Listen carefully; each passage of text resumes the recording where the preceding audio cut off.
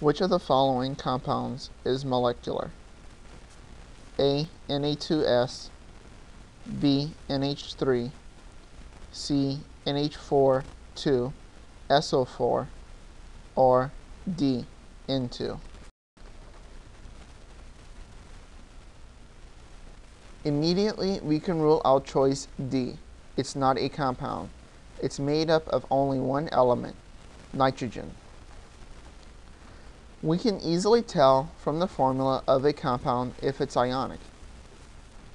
Most cations are derived from metallic elements, so the first thing we need to look for is the symbol for a metallic element. It's usually the first one written. If there is one, then we can say that the compound is ionic. Let's look at our choices. In choice A, Na is the symbol for sodium, which is a metallic element. So we know that the compound in choice A, sodium sulfide, is ionic, not molecular. If we don't see a metallic element, the compound can still be ionic if we see an ammonium ion. We look for an NH4 grouping in the formula.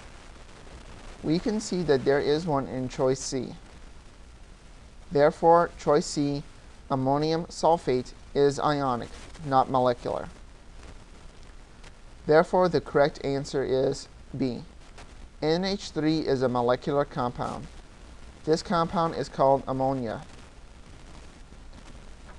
Here's a quick review of where to find metallic elements in the periodic table. The metallic elements are shown here highlighted in red. And here's sodium. Sodium is a metal. The other elements we saw earlier are nitrogen, hydrogen, and oxygen. All of these are nonmetals.